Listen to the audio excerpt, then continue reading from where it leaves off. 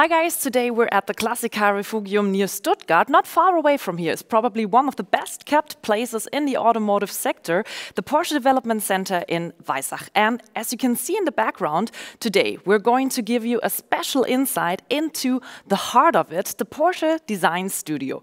We will unveil exclusively some studies that have been well-kept secrets up to now. So here's a little sneak peek for, well, no. Stay tuned for our Porsche Talk Unseen.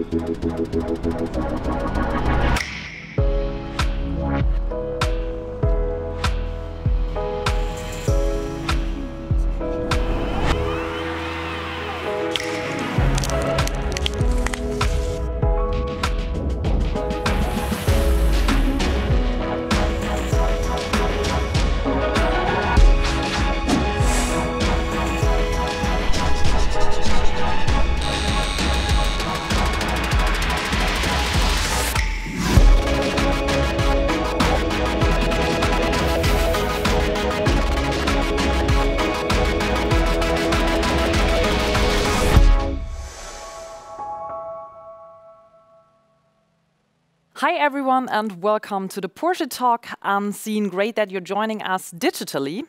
Yes, Unseen, that's kind of a motto of 2020, at least when it comes to real life meetings. All the more we are very pleased that you're joining us today virtually and hopefully in a very active way, because we're interested in your opinions and questions. So therefore, use the integrated chat functions and I will ask your questions at the end of the talk in the Q&A session.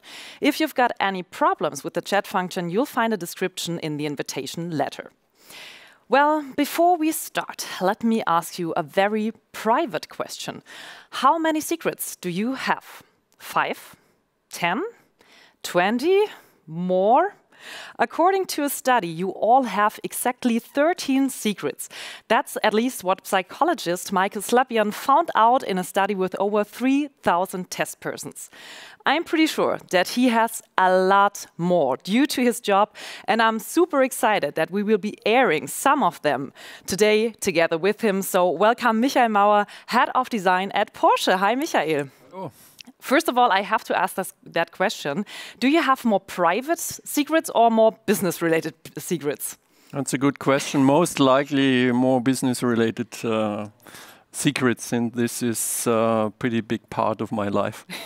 So we help you today. We will be airing some of them, but we're not only just airing some of those wheeled models here. We also want to give the audience a little insight into your work. For example, how you use technology, how the workflows are. But we're not only doing that by our own. We also have a special guest for you. So stay tuned for the next 30 minutes.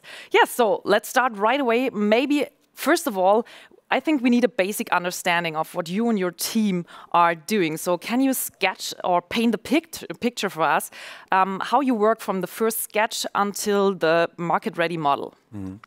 Let's say the design process is a very well-defined process with different steps, where you start with the idea that still starts with the sketching, either really with a pen and paper or digitally. Then these ideas are transferred into data, surface data, and then in our case a Porsche milled into either scale models or full-size models, physical models. So this process, as I said, very well defined. The starting point is different. It could be the successor of an existing model, then it's very well timed. Or as today, when we talk about studies, you could say the starting point is slightly different. You named already the digital part of your work, and I think it's very well known that a lot of OEMs are focusing very heavily right now on 3D models because you can save costs or try out crazy things. So how does it work for you? I mean, definitely this process, or as well our process, is a combination of traditional process with physical models and the digital process.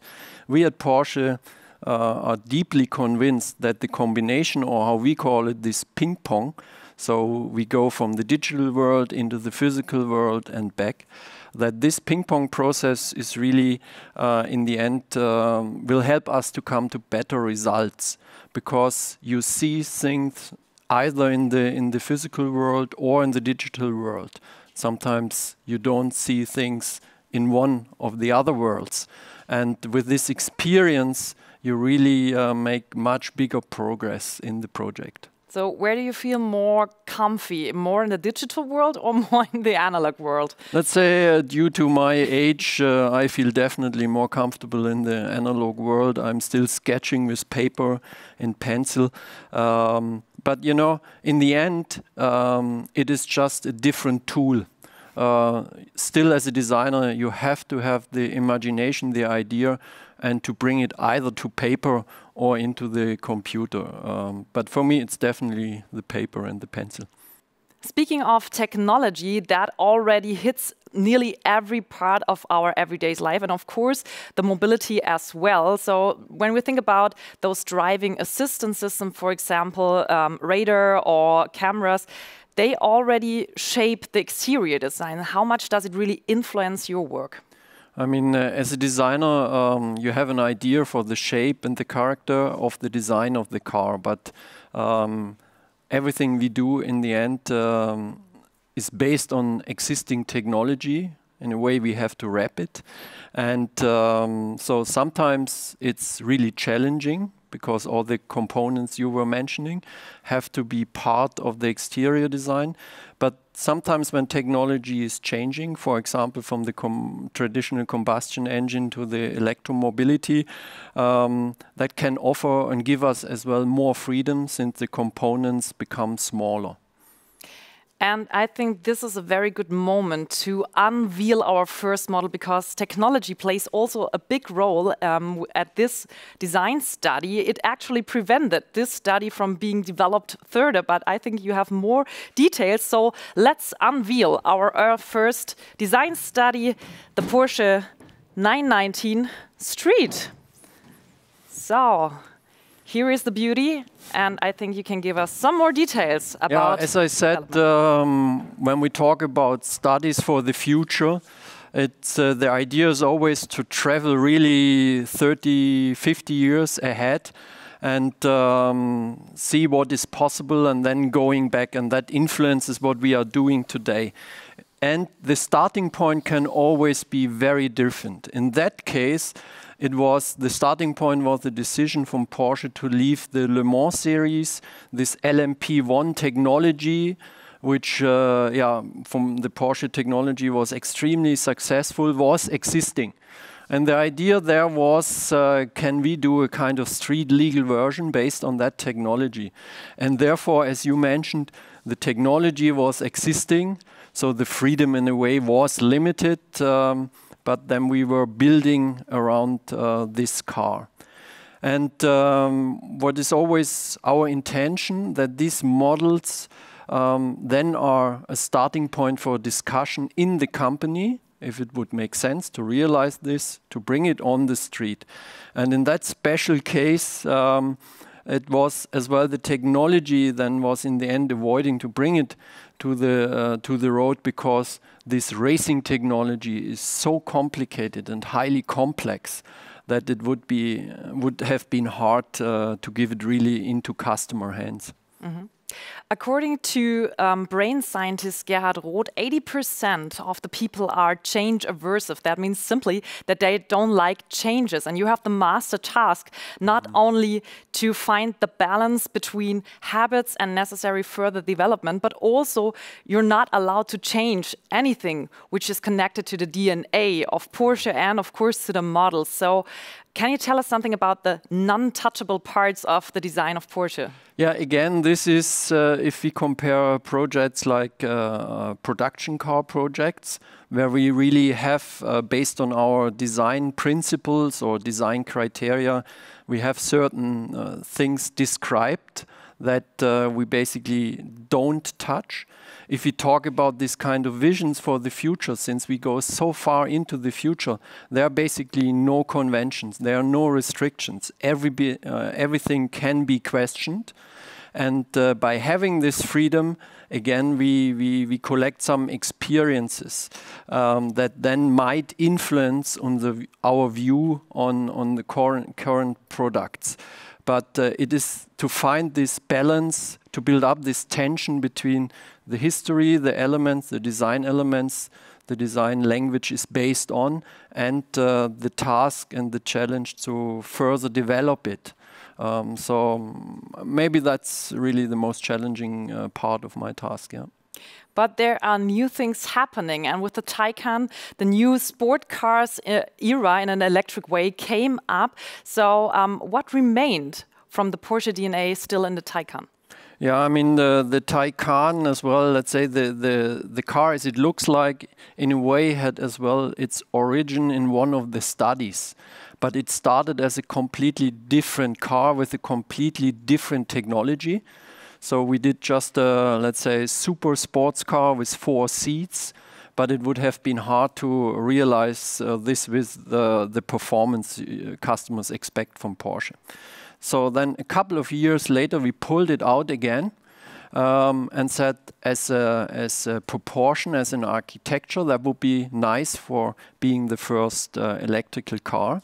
But we knew as well that the design language was not modern enough. And then we looked at other studies that had been much further in the future, and took elements from these studies and applied it to, at that time it was called the 960 Turismo, into this Mission E show car and then in the Taycan. So again, sometimes it's just a design element, sometimes it's the whole architecture and proportion.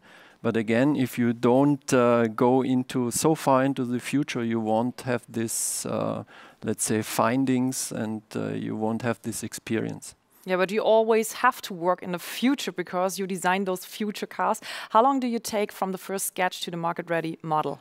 One of the last secrets of the car industry. Yeah, we're going to reveal today everything, literally. Yeah. So again, it depends as well on the characteristic of the project. I used to say the really intensive time in the design department is 1.5 years. But and then it's a question, when do you start to count? And when is really the start of production? But I used to say, whenever we present a new production car to the public, the new 911, then in a way it's almost an old-timer for the designer, because we already started to work on the next generation. So you started to work on the Taycan years ago, and let's say if you started more than 7 years ago, it was very quiet on the electric market, at least at the customer's side or on the customer's side. But you really hit the bull's eye with the Taycan. So how do you get the feeling for the upcoming spirit and the time ahead? I think that's again the beauty of that we as designers get this freedom to go so far into the future, where I think it's as well a great sign of confidence in our work that the board members or the CEO, Oli Blume, just gives us a budget without knowing really what will be the result. But since we have done this, as I said with the Taycan, we were then, when the decision was taken to go into this electrical world, we were much faster, because years before we had already found an architecture that we believed then is very well applicable to this new generation.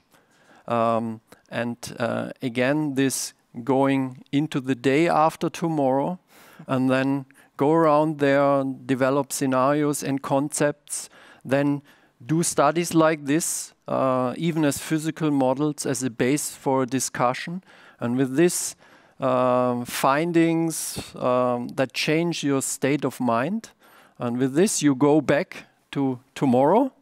I think that's one of the keys for the success of the Porsche brand, that we do this. So before we unveil our next models, don't forget to ask your question in the chat. I will ask them at the end of the talk in the Q&A session. And before we unveil our next model, we're going to unveil our next guest.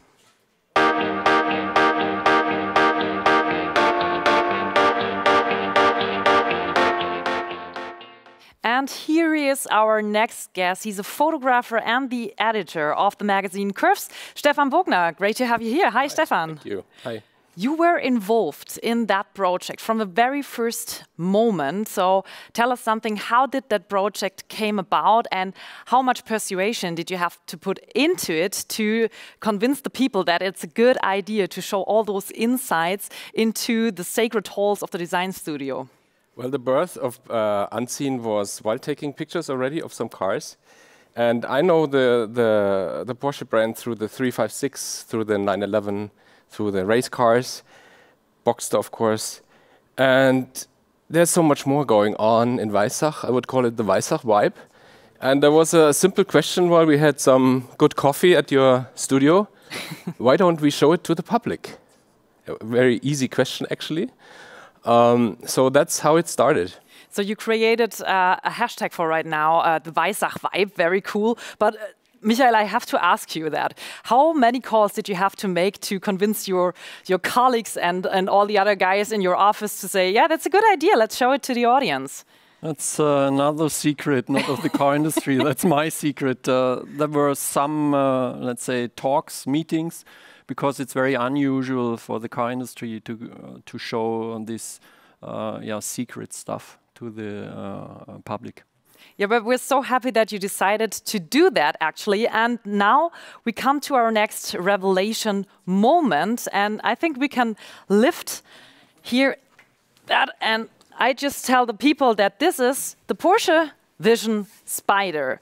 And maybe, Michael, you can tell us, what is the basic idea of this design study? Yeah, again, always different starting points, but as well, based on the discussions during our espresso meetings, it's always this smaller, puristic, reduced car where basically the Porsche brand took its start. That's always something we are dealing with in that special case. And we have done different models. In that special case, it was all about trying to build up a relation to a historic car, the 550, and that was then the inspiration. And we took some elements like the painting or how the fenders are done. We took this inspiration from the back. From the past, from the James Dean past. I see the sparkle in the eyes, and I hand over to you, Stefan. I just, it's very nice. This car means a lot to me because I just do a book about the 550 Spider for 2 years already. And we just drove 2 cars on the Alpine Road. It's such a fantastic small car. And that's, I think, the DNA of Porsche is small and powerful and light, and this car reflects it perfectly. You know, it's not big, it's very small. It has all the little details from the 550, like the back here, the fender. You know, it's called Little Rebel, you can't see. You see all the air intakes. Of course, the color blocking silver red is so nice. So it's just, I think, a perfect new interpretation of the 550, of the legend. I want to jump in with a question because I know your magazine from very cool cars on a curvy road, but now you have here a static car in a clean environment. How difficult was it to take those cool and fancy pictures? Very easy. Yeah, it was. Because the design was so exciting. You can't say anything different, I know. Of course, I like them driving more, but you know, the cars are so beautiful. And the concept was taking pictures at their birthplace. You know, we just had 20 meters around the studio to take pictures. But you know, everybody who sees that car, even not moving, imagines his own picture. One is like drives somewhere around San Francisco. The other mind is somewhere in the Alpine Road. So it's okay to not drive it. So, Michael, the origin idea or the origin car you looked at was the 550 of James Dean. So what impressed you most and inspired you most of that car back then? Yeah, you know, in general, if we do a design, one thing is just the surface treatment and the design. But we always want to express and let's say influence the fantasy of customers that look at the car. And I mean, again, James Dean as an actor with the 550, I mean, this is really an experience at itself. And as a designer working for Porsche, you have to look back to that car because it's not just the shape of the car, it's everything that you, let's say, connect with this. And we wanted to bring all of this feeling, even though none of the designer who worked on this was born at that time back there. But that was the idea, to bring this into the design of that car, that when people look at it, no matter if it's driving or standing around, that you immediately have all these pictures in your mind. Maybe you can show us some details here, what is very interesting from your designer perspective. Yeah, again, what I said, I mean, first of all, and as Stefan mentioned, it's a small, very compact car, which is really a challenge. We were talking about technologies with today's technology, so very compact. Then as well, details where we wanted to introduce new design elements, for example, this headlamp. I mean, the 550 Spider had these round headlamps. So that could be maybe the next evolution of that headlamp. Then, as we said, with this color scheme, very subtle hints to the past. Then on the back again, it is the treatment of the surface, the tension that is in these surfaces is typical Porsche, is the modern characteristics. But again, with some elements, you can easily see the connection to this 550 Spider. And that's how we try to do things, even when we look back into history, that it is not a replica, but it's a modern interpretation of the theme back there. So, Stefan, if I allowed you to take just one picture of a detail of the car, what would you choose? I would choose the back. Again. Yeah, again the back. I love this detail. You know, it's of course something Porsche lovers like, you know, because they know what this means. Yeah. So I'm going for this line. Okay.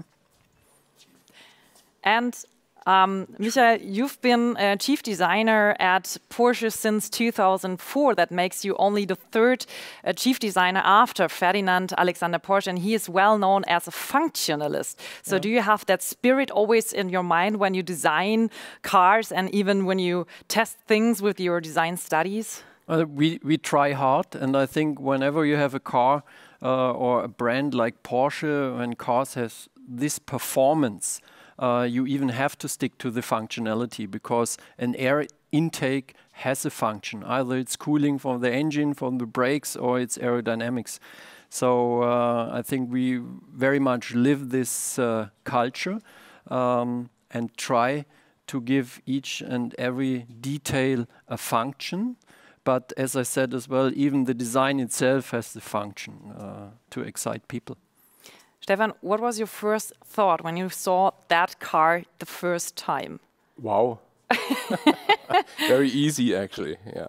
Yeah, drive it right now. All right. Yeah.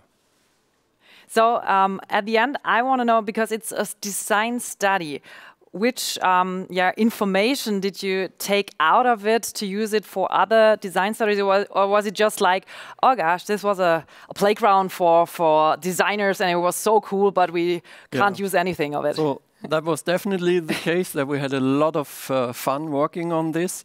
Again, it shows that we as designers have a very good idea how we can further develop the design language, the surface language. We showed as well that a small car could be very attractive. And as I mentioned with the headlamps, even in the details, there will be a lot of inspiration for future products.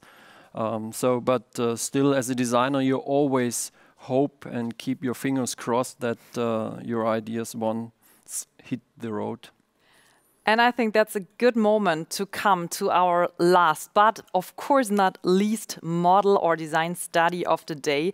I'm pretty sure that there are a lot of questions upcoming right now, so please type them into our chat and I will ask them at the end in the Q&A session. And now is the moment. I can say it's one of my favorite design studies here, and I think it shows also the craziness of the designers.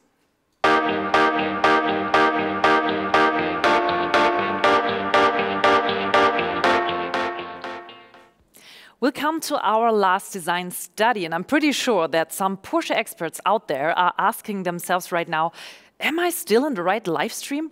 What should be underneath which Porsche? And because it's so brilliant, I hand over for the revelation part to Michael. Maybe you can tell the audience what's underneath this cover. Yeah, underneath this cover we have the Vision Porsche Renndienst.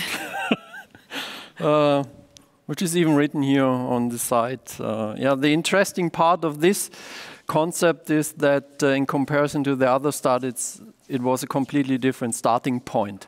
So it was really, we put out the question or the challenge, how far can you stretch the Porsche design language? Is it possible for a car with this size, with this proportion, with this architecture to apply and further develop the Porsche design language, that in the end, when you look at the car, you immediately have the feeling that it is a Porsche. And when I look at the car, I'm still very happy, and I think we managed this pretty well.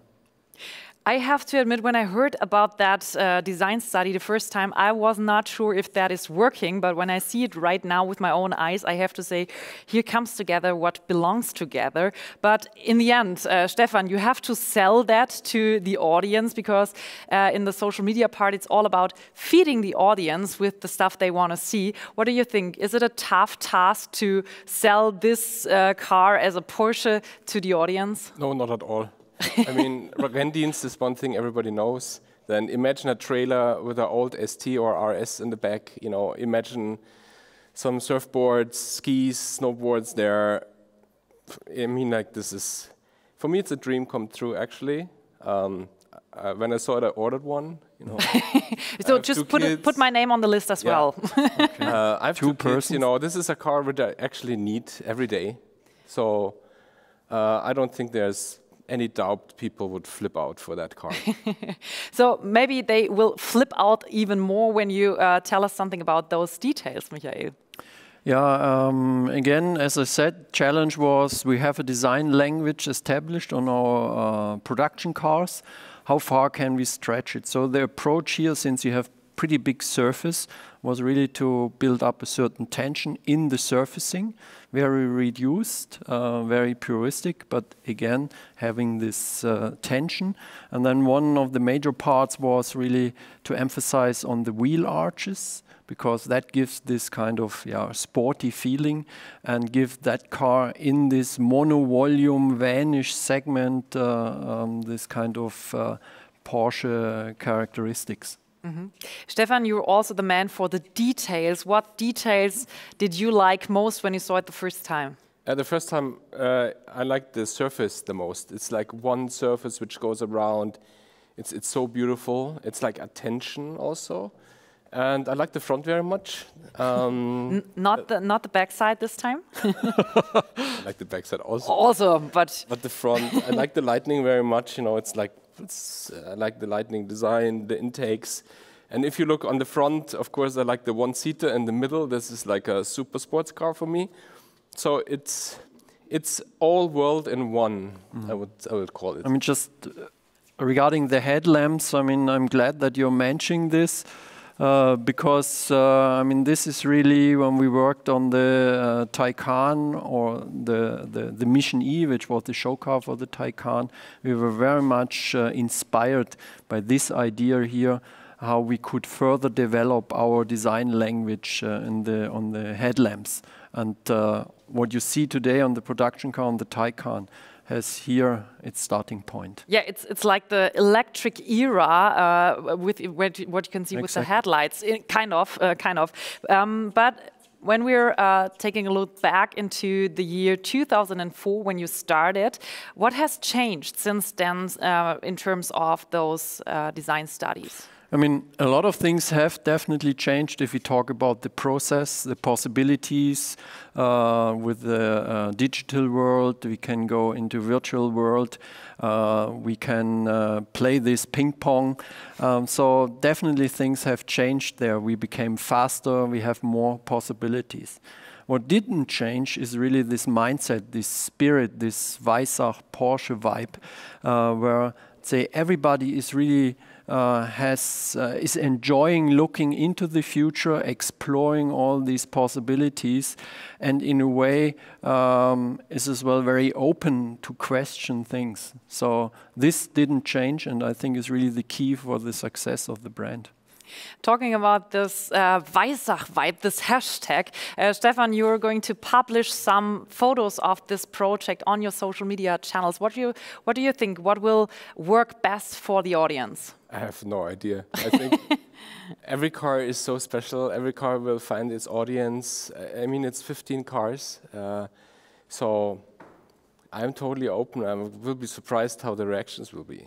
Yeah, and some of the audience maybe will check out your Instagram profile and they can like and vote with their own opinion. At the end, I really have to ask that question because as I learned today, it's not only for the design part, it's also about learning things for other technologies, for future. So how do you decide what to take and what to toss? Is there any checklist you use where you say, yeah, this is going well, so we take that? Or is it more like gut feeling? I think there are a lot of people, the decision makers in the big companies that would love to have this list, because then it would be pretty easy to take decisions basically saying, okay, this project most likely is more successful than the other. So I think this is not possible, or at least I can't do this list. So the big question is then, if you go into this future, if you go into this day after tomorrow, then first thing is you explore there everything. You develop scenarios, concepts, and then you have basically different possibilities to approach these future requirements. And then in the end of the day, it's really a question, how do we then in the design department decide? And honestly, I think it's just the intuition. But that's based on experience of many, many years. And maybe designers have this, since they always work in this kind of fantasy world, in a way. That's a kind of experience, but it's a guts feeling, yeah. So he's literally the man of secrets, because I think if you had this checklist, you wouldn't reveal it to the world. I'm pretty sure about that. Stefan, what design study, what would you wish for and why? I mean, you saw a lot of studies already, more than we can show here, but is there any study left you would love to see? I would like to see a drone, a two-seater drone, a silent two-seater drone to fly, because I think that's the next step of transportation, will be flying. You know, people do wingsuits already, unbelievable 30 years ago. And actually, I would like to have a cargo bike, a cool Porsche cargo bike because I'm living in a city, would be a challenge. Big inspiration for me already. These are completely different starting points to talk about studies without wheels or just two wheels.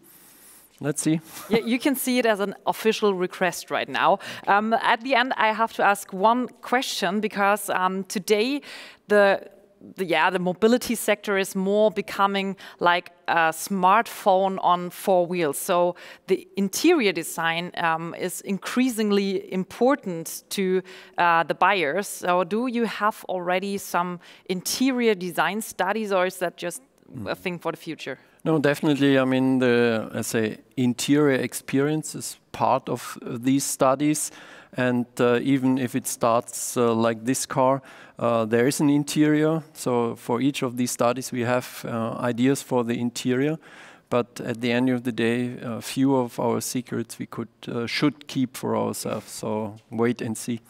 At least for our next talk, unseen, so you have to keep those secrets, but we're going to answer some of the questions, and this is where we hand over to our Q&A part.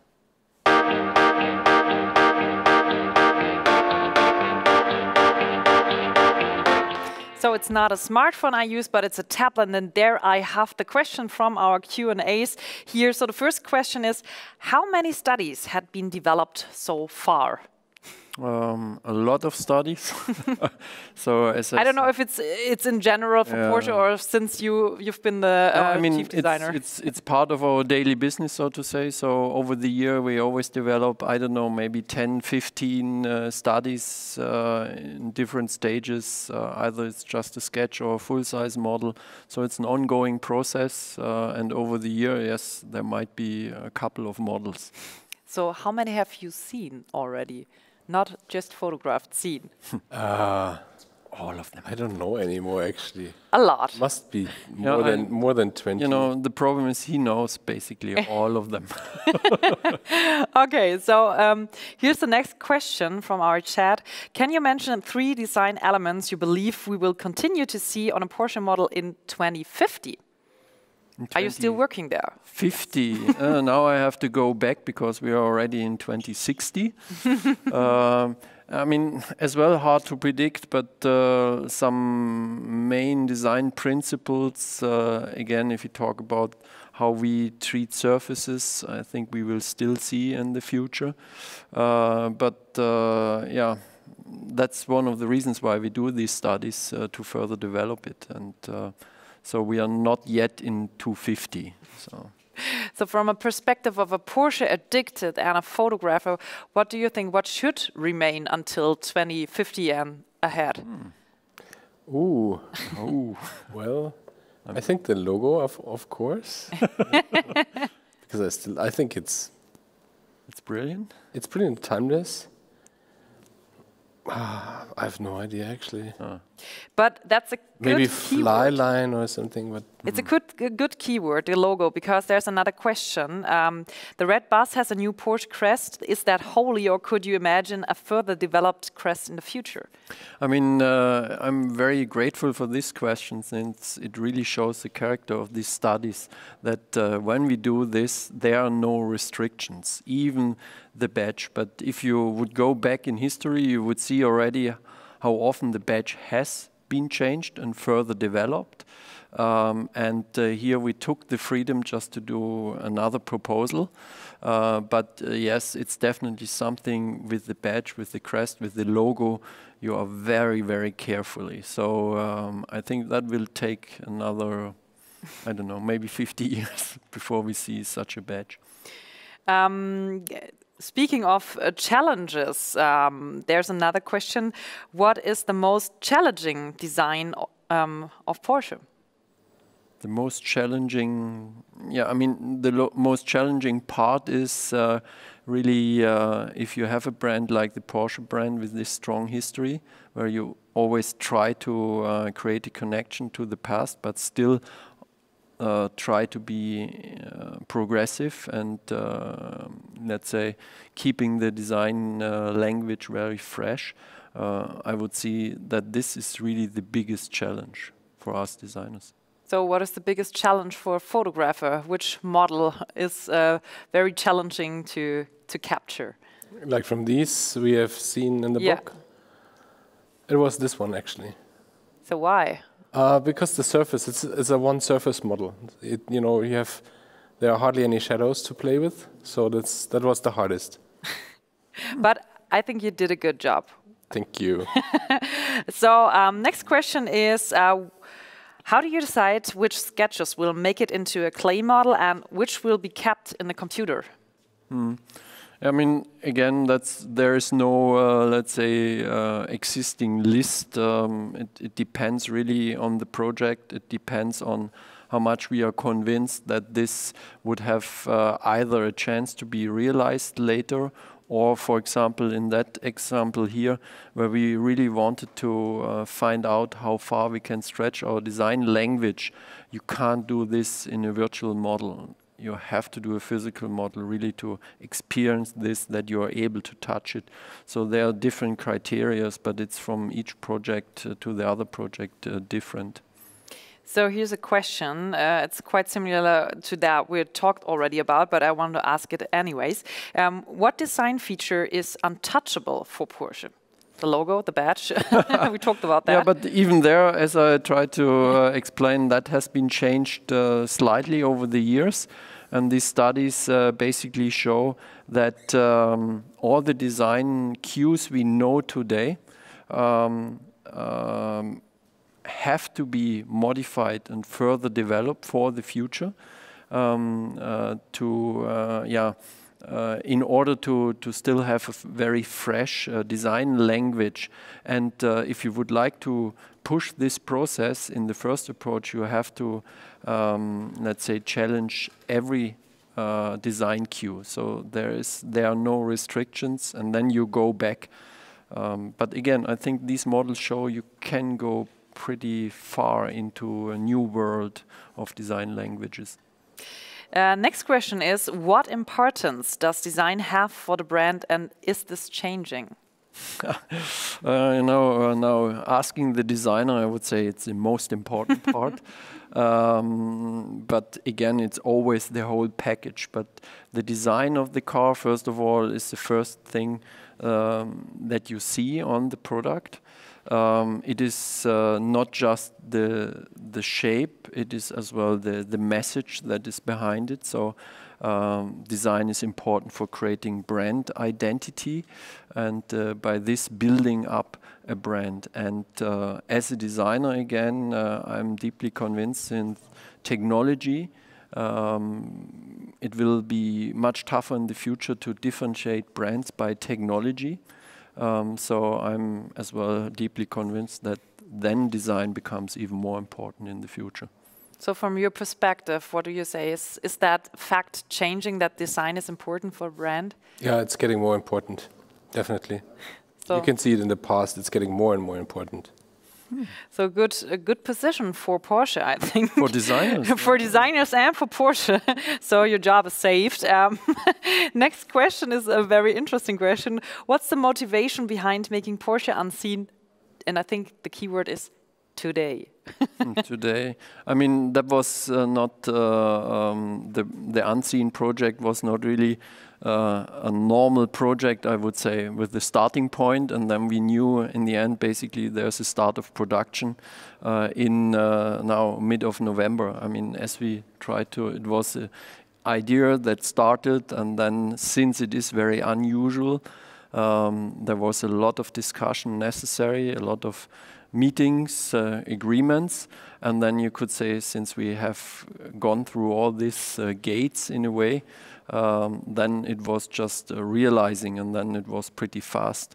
So you could say in a way by accident that it happens now, could have been happened as well half a year ago or maybe half a year later, but we were deeply convinced that this is a good idea, and we are happy that today we can show some of the studies.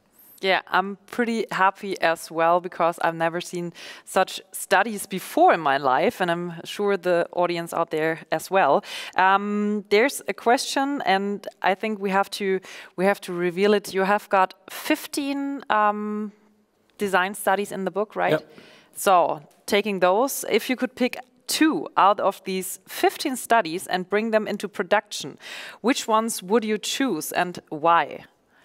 Maybe Stefan. Okay, this is my new family car. So this is number 1. And the 904, the Vision 904. It's the 1-liter car. It's a very small car, sports car. Beautiful. I would go for it. So maybe I can ask you the last question, which was also integrated in this question. What model are you most proud of? That's like asking the parents which of your childs you're most proud of. I mean, whenever you're involved in the project, that's your favorite baby at the time. So I would say I'm proud of all these models. First of all, that we were able to do it, that we succeeded as well with this really challenging project here or other projects.